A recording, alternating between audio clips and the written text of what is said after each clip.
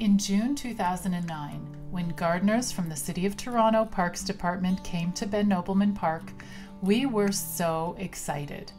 After months of planning, city gardeners had come to help us plant our first 9 fruit trees.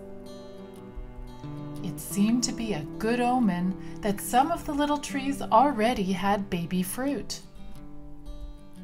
We, the volunteers of Ben Nobleman Park Community Orchard, knew we had work to do. We needed to water those babies twice a week during the growing season.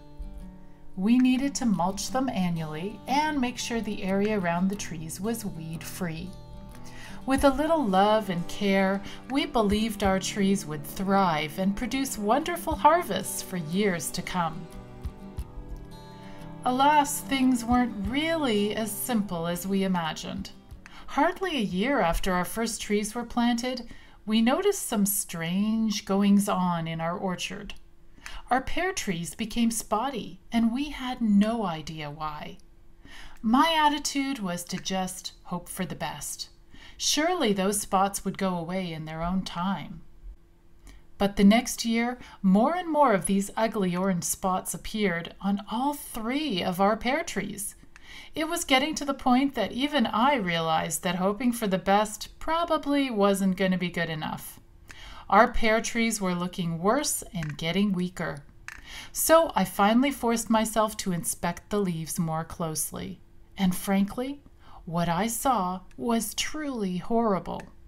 The undersides of the leaves were covered with bubbly blisters. It was as if colonies of tiny aliens had set up shop in our trees as they prepared to take over the world. I knew we were in trouble. So first, I panicked. Then I decided to take action. I made frantic phone calls to gardeners I knew. I sent emails out to any experts I could find. My goal was to figure out what was wrong and how to help our young trees. Now, I'm not alone.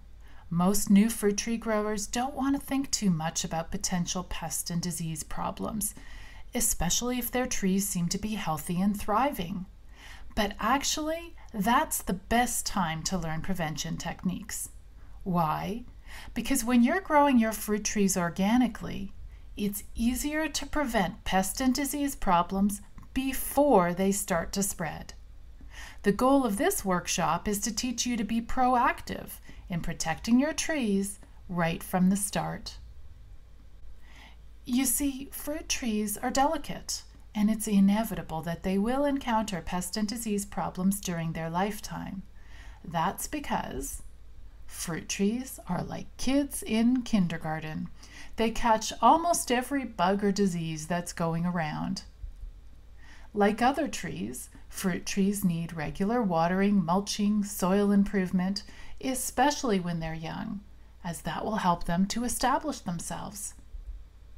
But fruit trees need a little more nurturing and hands-on care to be healthy, and pest and disease prevention is a really important part of that.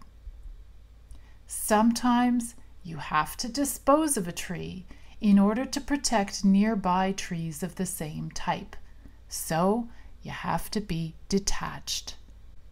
In this workshop series, you will learn how good garden design can help you protect your trees, how good habits can also help you prevent pest and disease problems, how and when to use manual traps and organic sprays, how and when to use pruning to prevent the spread of disease, and how to identify and treat some common pest and disease problems. As one of my mentors taught me, growing fruit trees organically isn't the same as neglect. So watch this workshop series and you'll see how with just a few basic tools you can help your trees stay healthy, happy, and productive for many years to come. In the next video, we'll learn how garden design can help you protect your trees. I'll see you then.